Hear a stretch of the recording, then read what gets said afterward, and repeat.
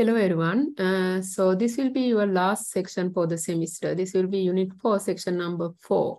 Unfortunately, this section is very long kind of materials that we're going to discuss. But I will try to do it very briefly and conceptually as much as possible.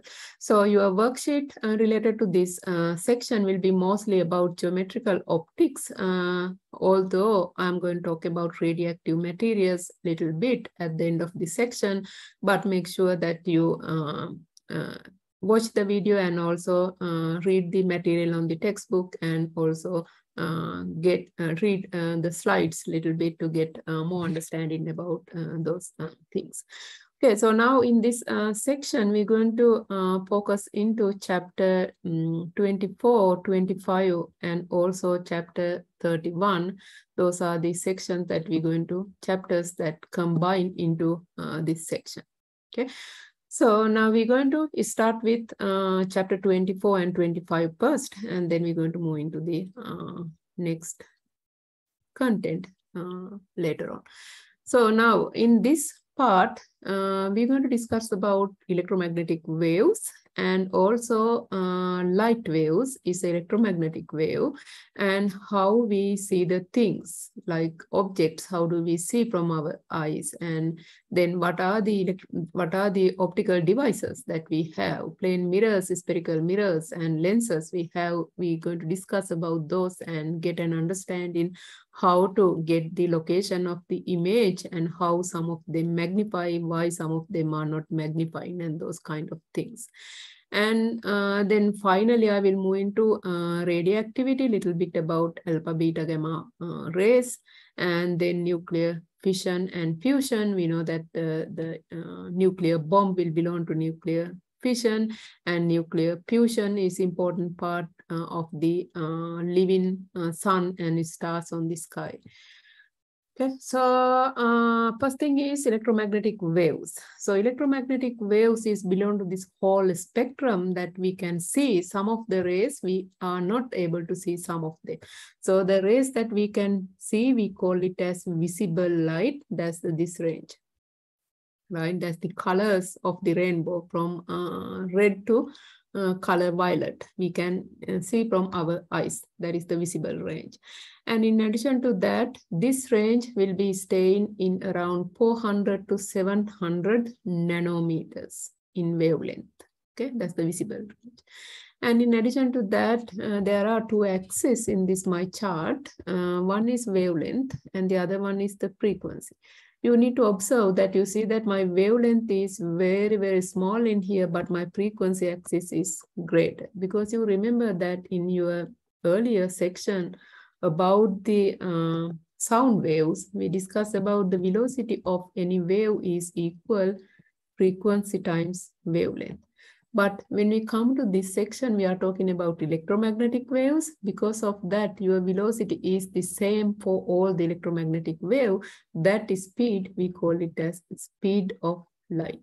Speed of light is around 3 times 10 to the power 8, right? That's the constant.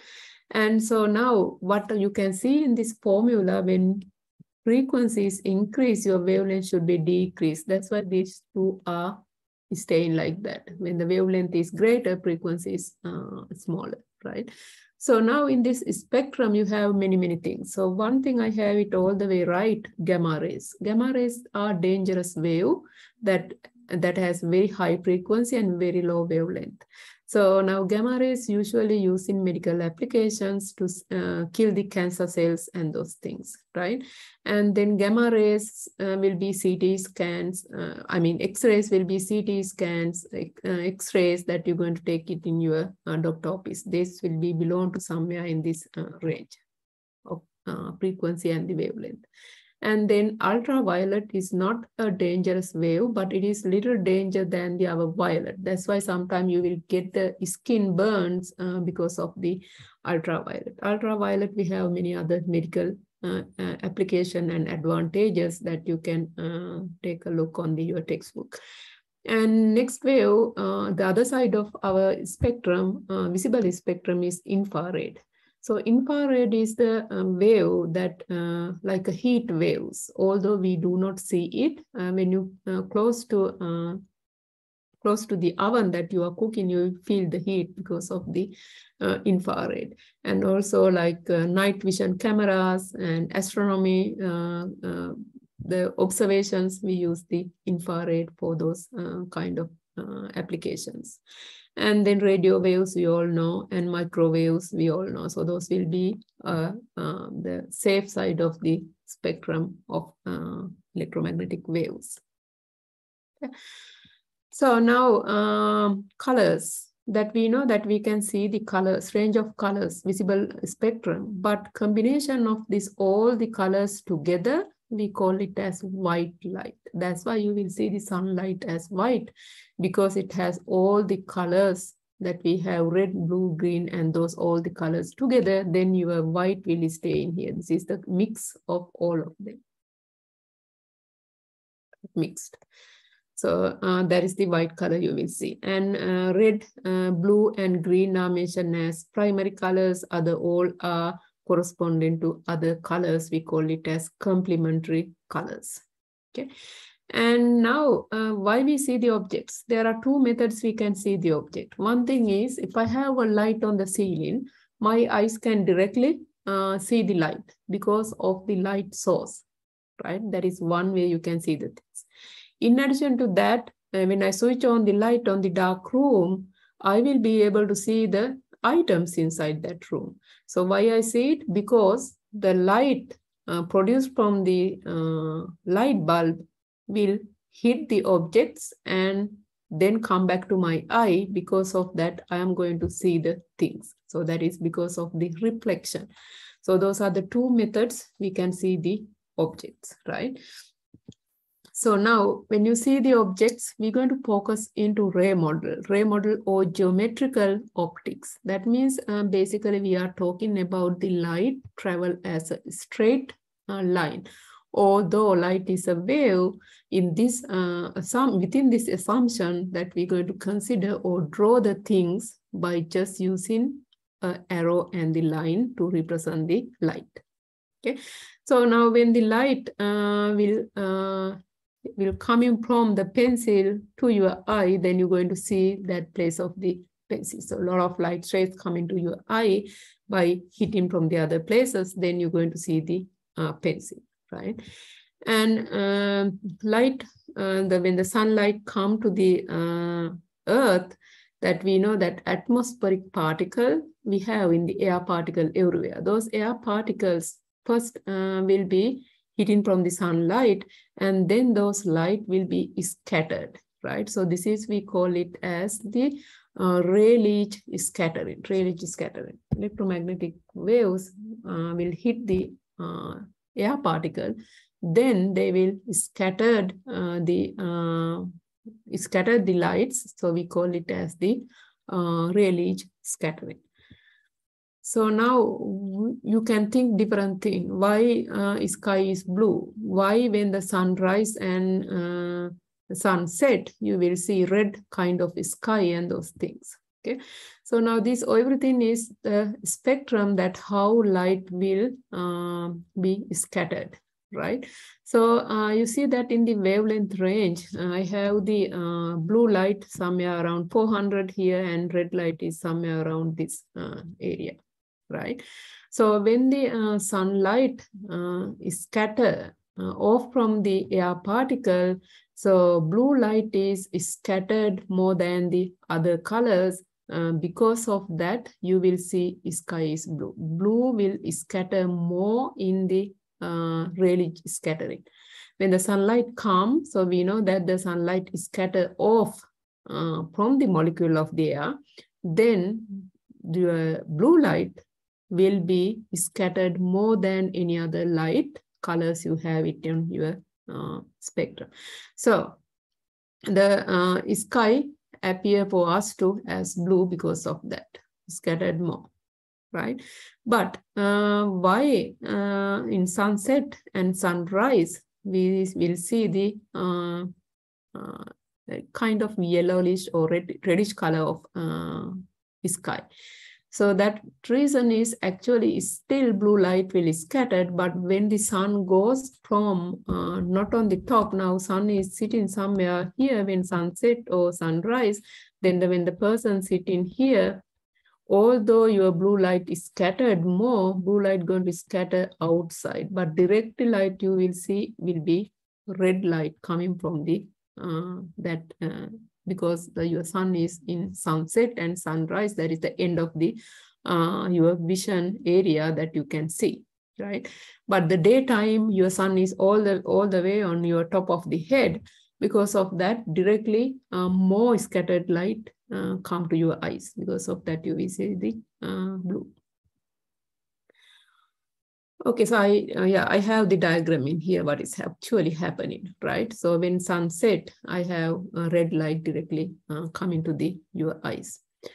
Okay, so now we little understand it. So now why the clouds white? Why we see the clouds white? So now light of the sun is combination of all the colors as we discussed, right? So combination of all the colors will create basically a kind of white light. So sun appear yellow color because it send out more yellow light than any other colors. Clouds usually reflect all the colors, the exact same amount as they look white, right? Because of that. Okay, so now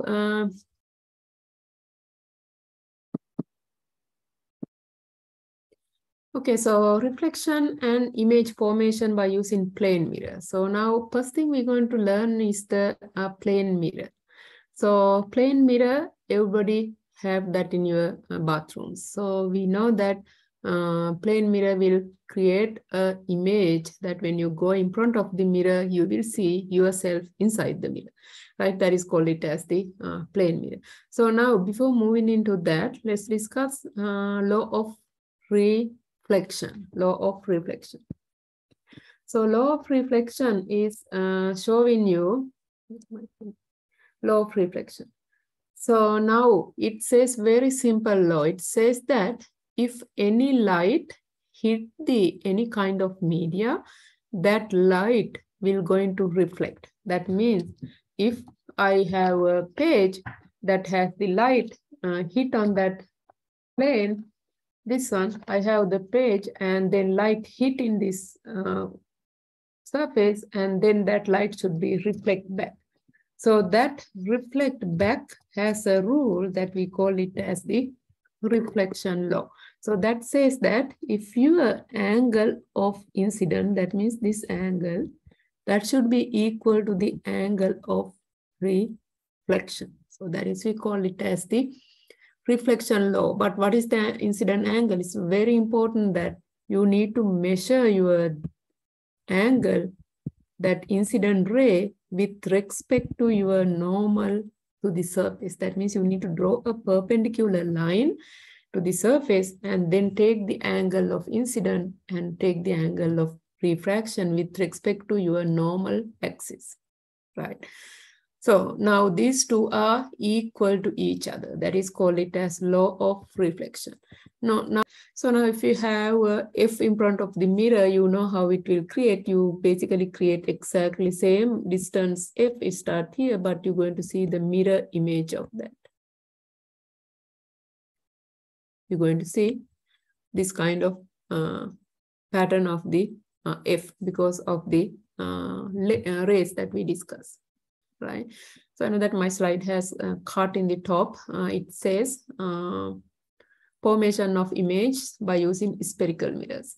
So mirrors are not always plane mirrors. You have mirrors that have kind of spherical shapes that can have convex mirrors and that can have concave mirrors.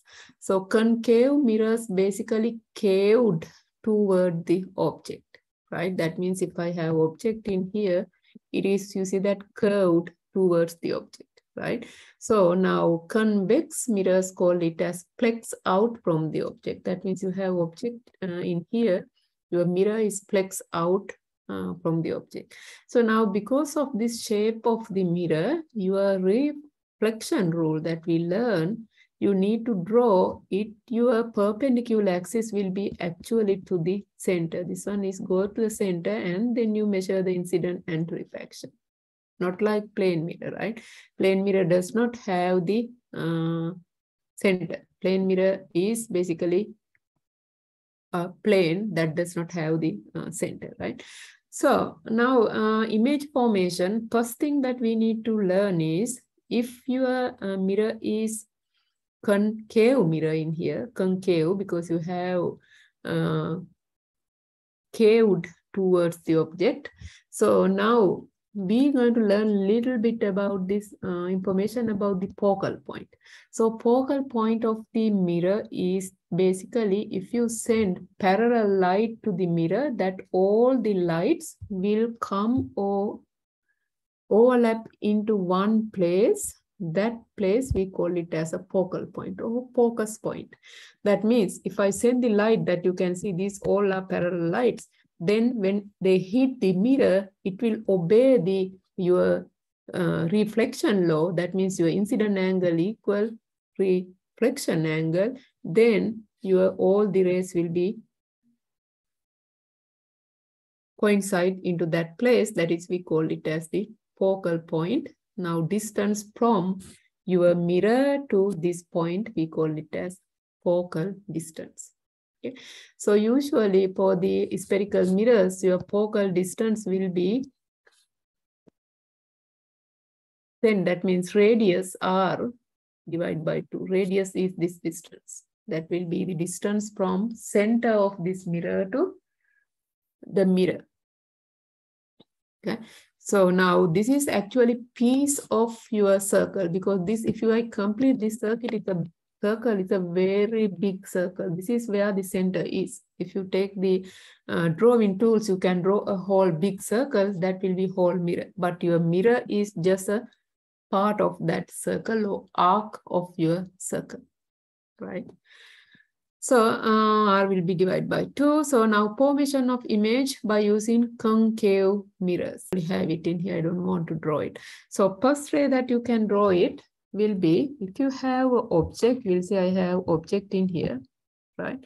So that object will send the rays. If you send it parallel rays, this ray always go through the focal point. That is, we call it as number 1 ray that you can draw easily, right? And second ray will be exactly opposite of that. That means if you send a light to the focal point, that light will be reflect back parallel to the axis. That is the second ray, right? And there is third and fourth. And third one is if you send a light go through the center. So that means this light. If you have the object in here, I have a source. I'm going to send the light through the object to the center. That will reflect back exactly on top of that. That is third one.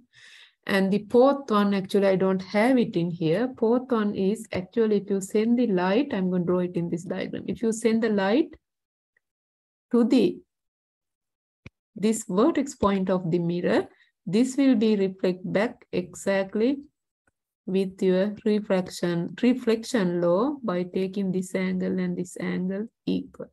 That will be the fourth one. Okay. So now there are 4 rays, right? You don't want 4 of them to find the location. So find the location is basically in first diagram. In the second diagram, this will be where your image. This is your object.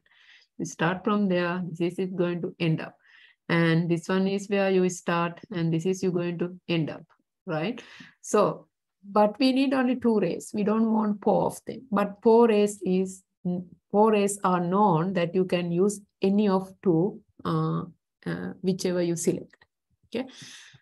So we're going to draw some of them in your recitation session, and I have some of the examples in a minute. But drawing is one tool. And next tool is calculation. Calculation or drawing both should agree together, right? In the calculation, we have very simple equation which is written in here. So 1 over di, 1 over di means basically distance from mirror to the object, right? Mirror to the object. Wherever you have your object, this distance from here to here is d naught, right? Distance from mirror to your image location is di. Distance from mirror to focal point is f. All the measurements I am taking is from the your vertex point of the mirror. So in this case, no direction. We are not working with vectors. We are working with just numbers, but you're going to measure it from the difference between your mirror place and the object image and the focal point. So then by using this equation, you can calculate di if you want, if you know the do and the f. If you know the other things, you can calculate the whatever unknown. But my next concept is calculating of magnification. Magnification is how large you will see. So as example, if you go to the bathroom, you may get the 3x mirrors, you get the 8x mirrors. That means basically how big it will compare to your real size. That is called it as the magnification. So now magnification will be able to calculate. Again, you can draw it, measure the height, but it is hard. Because of that, analytically, we can calculate the magnification. M is for the magnification, M, right? M will be height of the object image divided by height of the object. Height of the object is here. Height of the image is here, right? Hi divided by H naught. That is one way. And another way, that will be exactly equal to negative di divided by d naught. Image distance divided by object distance. This will be a formula that you can use to calculate the magnification. One of that will be enough for you to calculate the magnification. So now we are working with the concave mirror, caved towards the object. So now you can keep the object in different places. You see that in my top diagram, I have object far away from the focal point. And then bottom diagram, I have object at exactly center of the mirror. So now where you keep the object will be different places for the image location. Right? Take a look by drawing the diagram in here. So you send your pulse ray, you're going to take it. Parallel rays should go through the focal point. That is number one we discussed. And I need another one. So I draw the second ray, go through the focal point, that will be reflected back. So now you will see your connect of this blue, green and the red one is somewhere in between 2F and F. This is where you're going to locate your image. That is first one. And second one, I have exactly on the center. Now see what will happen when you have the object at the center. So parallel rays, that is number one. And this is number two. And it will create exactly image in inverted, but exactly same location. So that is when you have object at the center. But your object can be in between center and F, or it can be on this F, or it can be another example, you can bring closer to the mirror than the focal point. Now this is very special case. Take a look what will happen. First ray, and I extended that. And second ray, they will never meet in left side, but if I extended, those will meet in the right side. So now it's very important in this case, you are seeing magnified object exactly same way, same orientation as you have.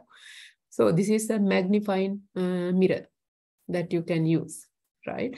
So now I show you very special things in those diagrams. So everything that I have drawn in earlier, those cases are basically connection of your real light will create the image. Those are, we call it as real image. But in this case, on the last case, I make an image by extending light, dotted lines. Because of that, this image is actually virtual. Similar to your plane mirror, the image that you can see inside the mirror is virtual. It is not real, right? That kind of image, we call it as virtual image. That means no connection of real light. Those are extended light.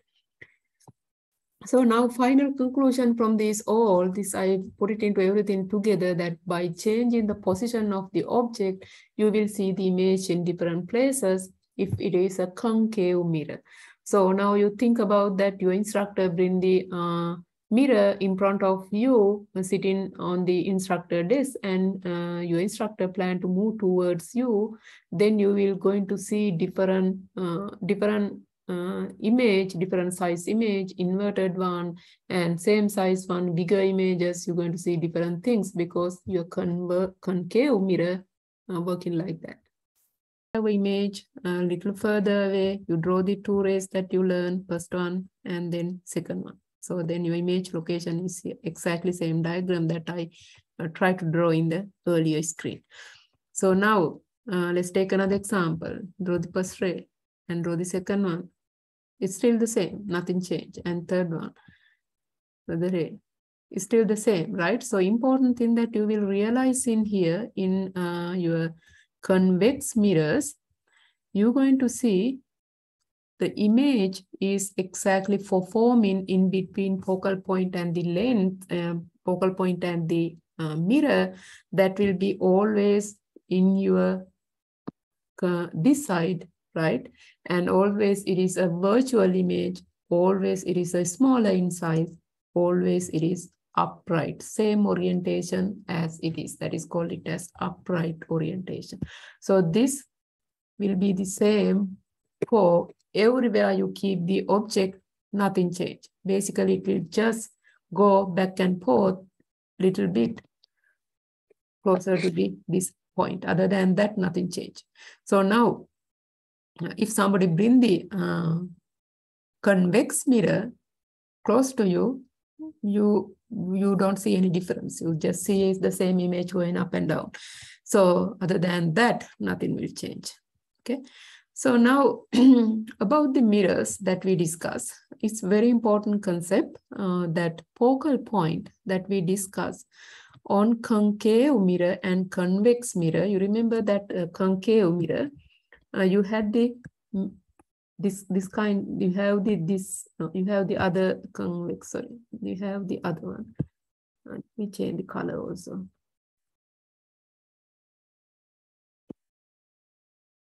So concave one, you have the mirror like this, right? This side is your plated side. You're going to keep the object on this side. So now in this case, your focal point will be this side too. Because of that, it is a positive focal point for concave mirrors. But convex mirrors, you have a focal point. This way is the mirror is. Then focal point is somewhere here. You're going to put the object somewhere here. Then in this case, your focal point have no rays. Because of that, that will be a negative value. So focal point is negative for the convex mirrors, but concave mirrors, it is positive. And in addition to that, this is always virtual, and reduced for the convex. But concave mirror, you can have enlarged image, you can have smaller image, you have negative values, positive values, anything is possible in concave mirror. Okay, so now we're going to move into index of refraction. So now index of refraction important, we're going to move into the refraction now. We talk about the reflection, that means we are done with the mirrors. We're going to move into lenses now. So now index of refraction is material property that when the light hit some kind of material, that refraction of that light, not the reflection is coming back, but refraction is transmit to the media. So in that case, that there is a property of the material that will affect to this transmission, how much that light bend and those things, that is called it as refractive index. There is no units for the refractive index. Definition of that will be ratio of speed of light to speed of light in the media. Speed of light in the vacuum is the C. Speed of light in the media is V. So you can always see the C is always greater than the V. Because of that, N should be always greater than 1. So they cannot have negative numbers for the N. So now usually vacuum, C and V are the same, right? Because of that, refractive index will be 1. But any other materials you have refractive index greater than 1. Okay. So now we already finished with this one, reflection.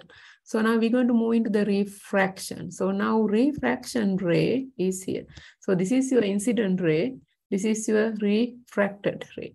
So now there is very important thing in happening in here. So if your N2, these are the refractive index that I am talking, because water have higher refractive index than the air. So now if light travel to the higher refractive media, then your light will bend in towards the normal. You see, bending towards the normal, bending towards the normal, right? That means if you have higher refractive index on the second media, but if you have lower refractive index in the second media, just switch the light source now in the water. So now your light is bending outward from the normal. When second media is lower refractive index, your light is bending out. What is the bending in and bending out means? So this is your direct light, right? This is direct light will be going this way. It is bending towards the normal. This is where the direct light is. It's bending outward from the normal. That is what the bending inward and outward means. Okay. So now we are ready to discuss about refraction law. So reflection law was very simple. Refraction law is, we call it as Snell's law sometimes, this equation. What that means is you start with first media, take the angle of sine with respect to normal axis. That is very important. You always measure the angle with respect to your perpendicular line that you draw in the media. So times sine theta 1 equal into times sine of theta 2, that is the second media, right? Then you will be able to calculate your angle or refractive index as you need for the problem solving. Okay, that's called as Snell's law.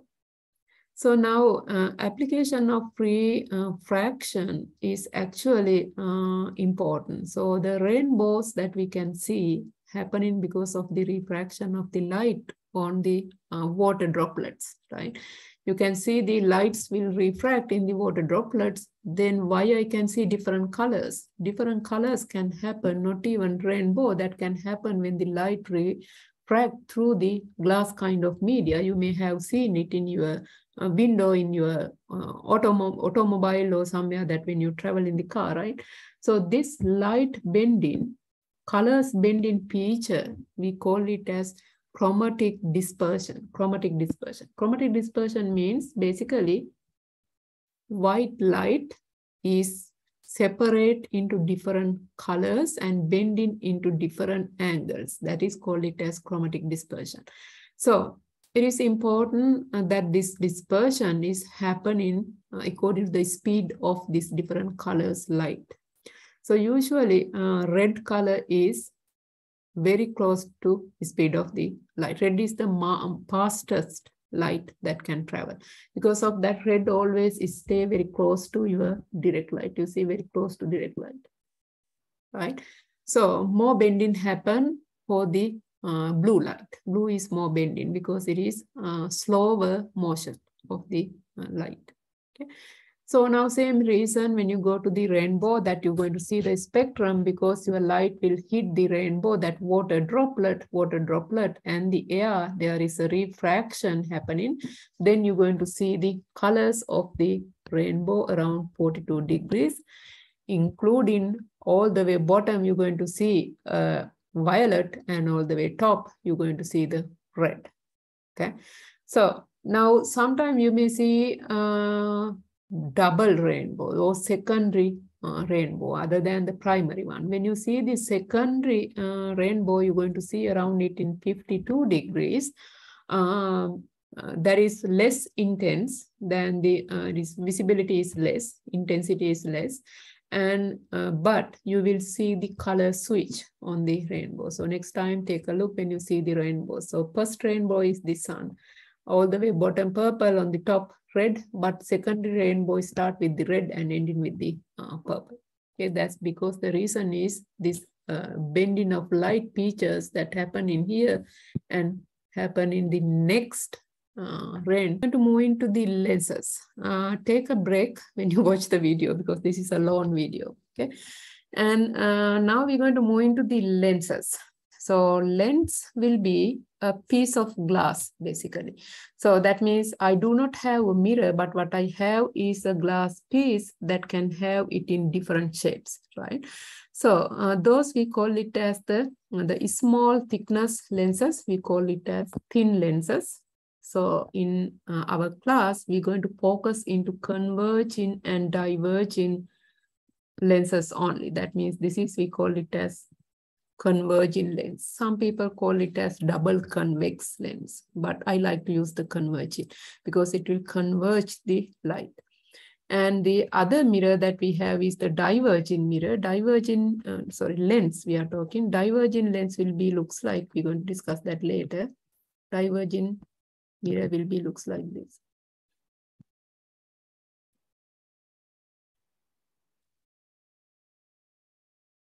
This kind of lens, we call it as divergent lens. Okay, let's move into the convergent lens first.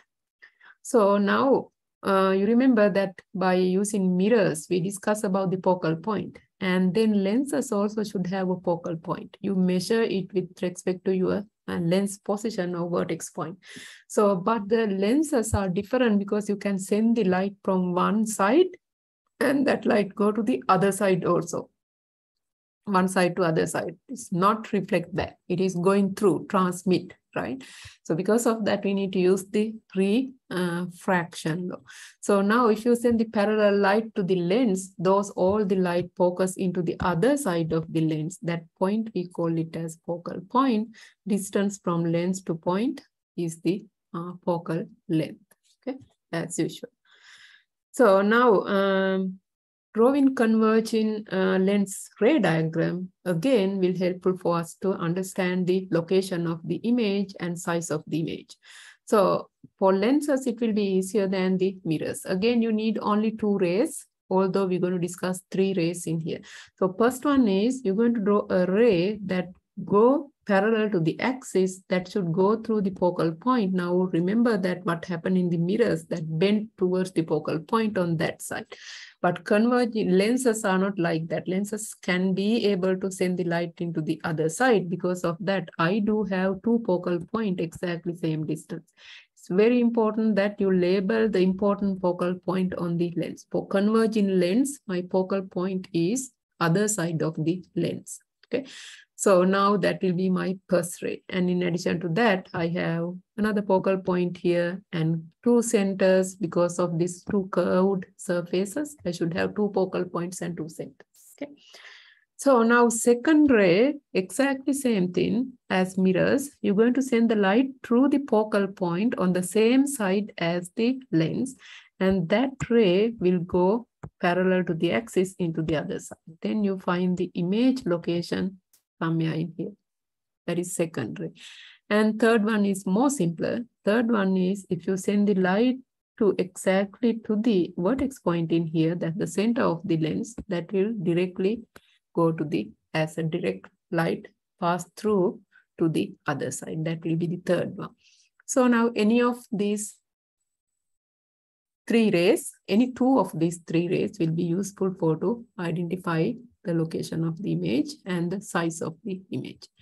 So now let's draw some of them to get an understanding. So first one, sending light parallel to the axis. I have my object somewhere in here this time. It is far away from center of the object, that's the object location. So first ray and then second ray, I found the image location that's created on the other side. Okay, keep watching. So now I have second diagram. Now my object is exactly at the center. 2f means radius distance. And then first ray and second ray, it will create the image exactly same distance, but the opposite side and inverted image. Okay. And now keep moving. You bring the object in between focal point and the center and then draw it. And then you find the image. I have 3 of drawing there. image in larger size, but inverted on the other side. And then next one, I have a focal point place. You remember in concave mirror, when the object is in focal point, there is no image. In this case, will be similar case. So no image, okay, no image when the object is in focal point. And then next one is object is very close to the lens. So draw in first one and second one. So now you see the image created in larger in size, same side. But those are virtual. This is the only case that you will see the virtual. Everything that you see it in everywhere else are real rays. This is the only virtual case. When the object is in between F and the lens, you will see, you can use it as magnifying glass. Okay. Okay, so we discuss all of them, but important thing is this is converging lenses similar to your concave mirror. It will keep changing the direction, keep changing the size, keep changing the location of the image according to the location of the object. So that's important. Okay, so now diverging lens is the next one.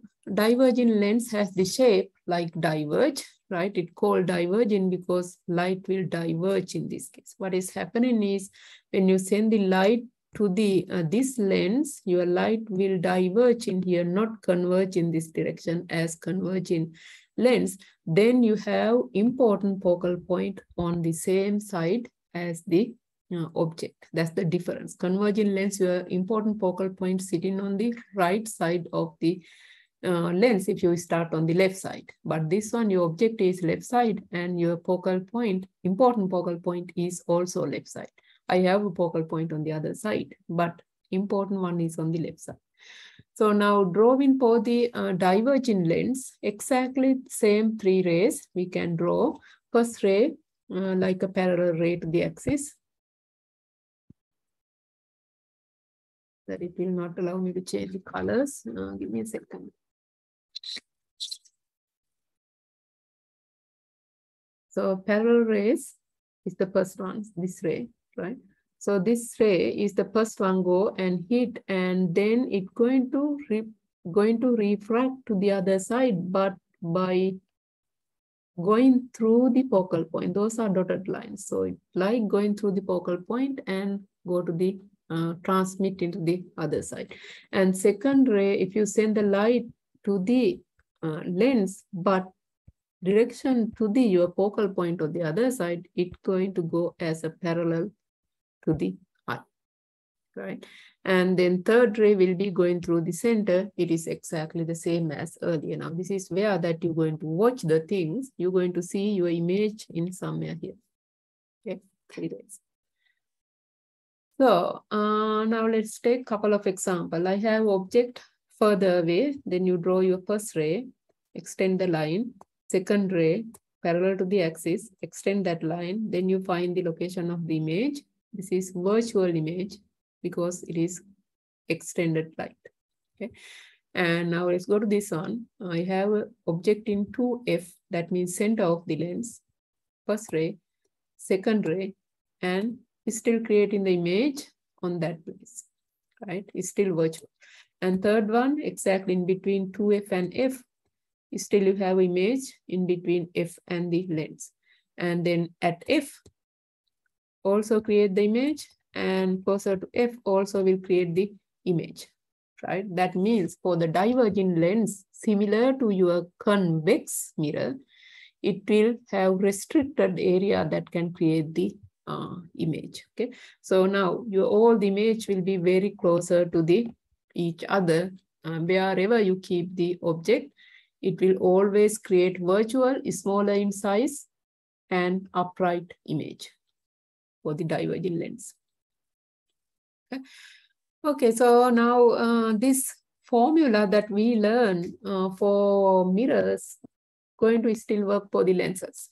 Same formula, only different for the converging and diverging, similar to concave and convex. Diverging lens, your focal point is negative. For diverging, F is negative.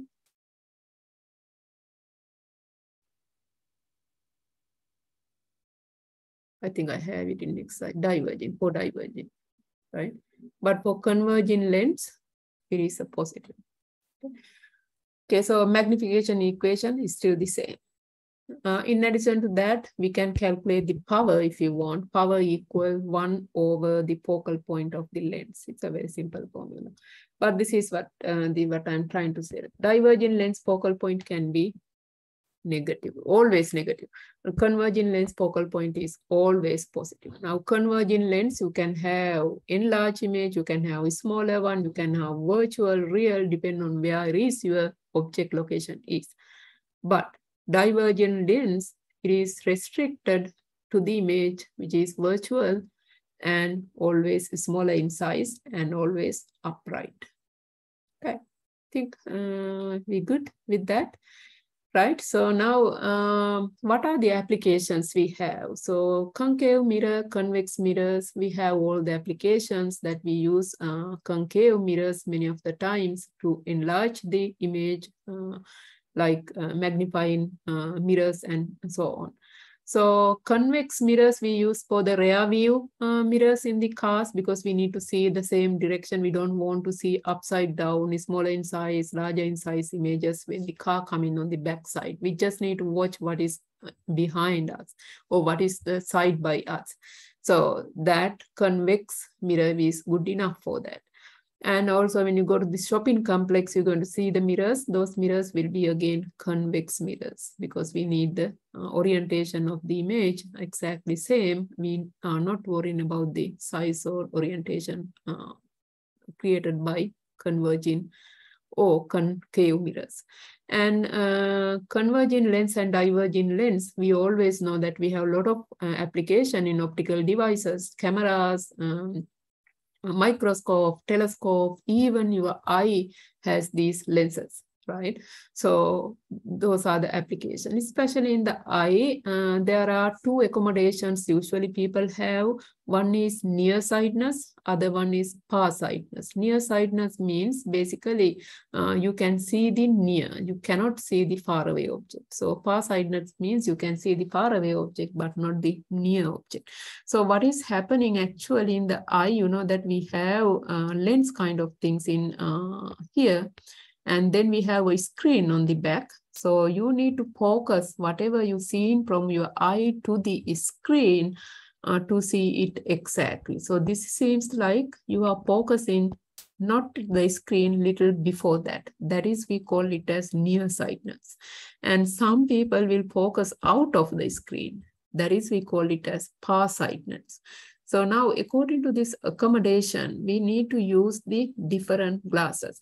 So this one I need to basically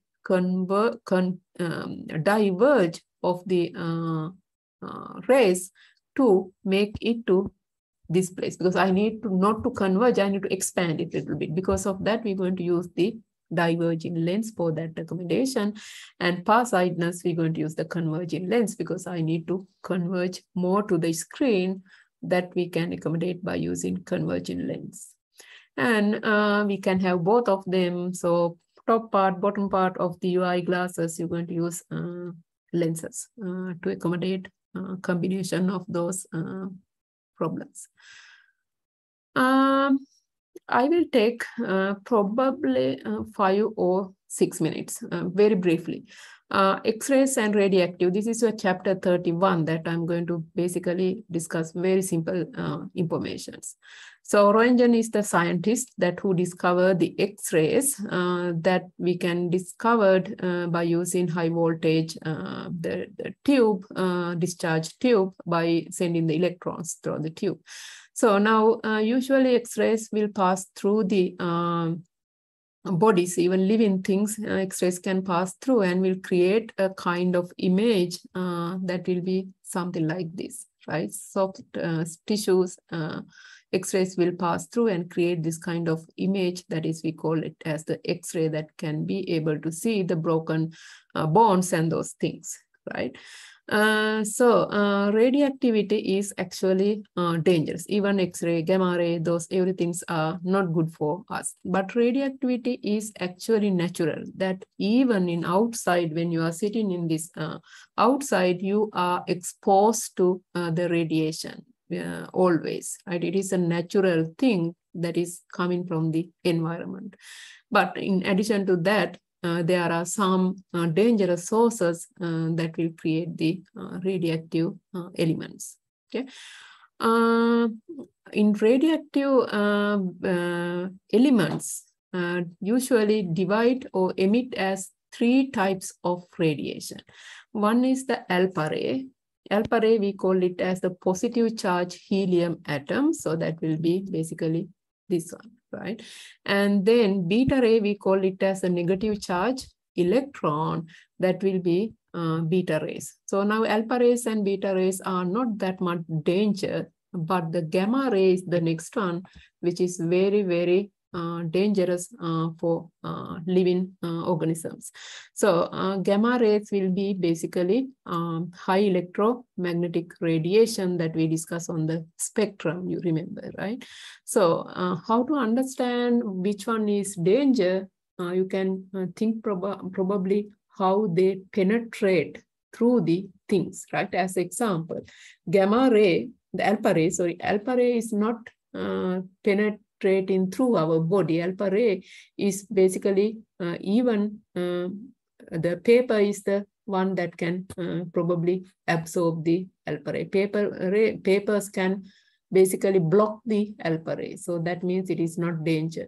But beta rays will be able to block, shield by using aluminum foil. It's not danger either. But the gamma ray actually going everywhere that we cannot shield it unless we have lead, that the element. You remember that atomic table that we discussed about the lead? Like a lead we need to block that ray. It is not easy to use the lead shielding for everywhere that we have those things. But this very high radioactive materials are actually covered by the lead in the laboratories. Otherwise, they will emit the radiation that will kill our organisms, cells, and those things. You probably hear about the Marie Curie, right? So she is the one who basically develop a lot of radioactive elements.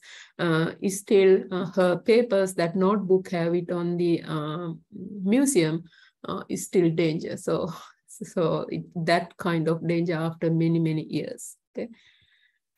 And this is the doses of the radiation. Definitely X-rays has the radiation, but the like poor power plants or some TV tubes, we have very low kind of radiations. Basically holds atoms or your particles together. So when it is very small nucleus, that will be very strong than the big nucleus, because you can see the radius is getting larger, that they can easily apart, but the smaller one is very, very more effectively strong, right? So now I will definitely skip a couple of them. And here, radioactive lifetime. As an example, if you have radioactive element, that element going to be decayed. That means if you have 1 kilogram lead, so after some years, it's going to be half a kilogram. So that kind of decay, we call it as the radioactive decay. So that time will take, we call it as half-life. How much it will turn into the half of the amount, then time it will take, we call it as the half time of the material. Now, when it turn into half time, so when it go into many, many years, as example, uranium-238 is very dangerous radioactive material that will turn into the lead after many, many years, that 4.5 billion years, okay? That kind of things. And radiation elements are using for the detectors, that we have radiation detectors. We can have Geiger-Miller counters, we can see. And we have scintillation counters.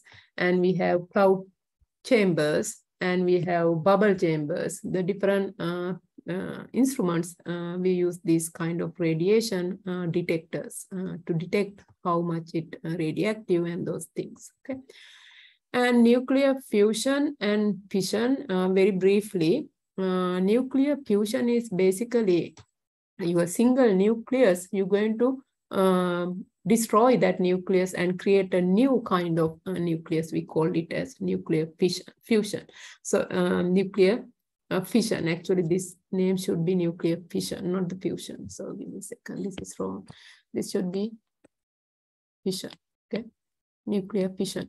And that is called it as a nuclear fission. You divide your single nucleus into small pieces. By doing this, you can create a new chemical formula that will be basically the physics behind the nuclear bomb. Okay, so you can get the nuclear bomb, nuclear fission reactors, and power plants. We have application of nuclear fission. You divide your big nuclei into a small nucleus. Okay.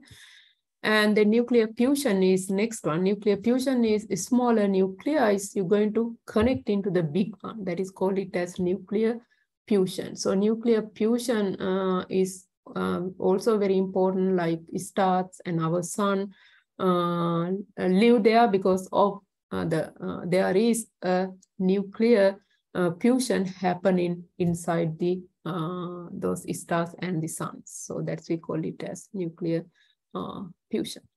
Okay, so I will stop here. So this will be end of your semester, and I wish you best of luck and for everything. And I hope you had a very great semester. Thank you.